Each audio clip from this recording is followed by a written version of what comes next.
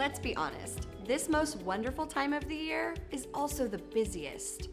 Along with the usual demands on our time, we have holiday obligations to fulfill, and these other parts of our lives outside the workplace tug even harder. So for many of us, it's the season of stress. As a workplace leader, you can deal with this reality in two very different ways. The first is by taking a hard line. Recently, Elon Musk, who just spent $44 billion to buy Twitter, has received a lot of attention for sending an email to his team telling them that they could either work long hours at high intensity or quit. More than half decided to leave. So it's safe to say that strategy comes with some controversy.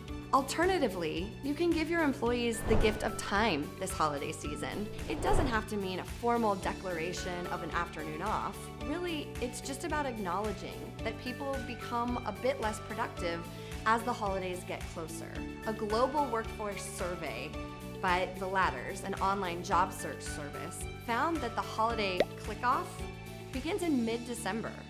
More than half of the respondents reported a drop in their productivity after the 16th. So try to plan your work accordingly, which may be hard if this is your company's busiest time of the year. When things slip, and they probably will at some point, show some grace.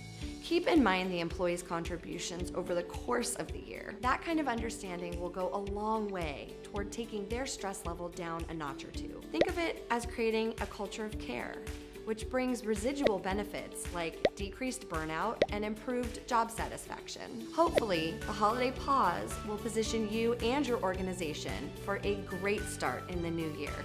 If you want to hear more of our holiday tips, be sure to subscribe or follow us and get access to dozens of videos on this topic.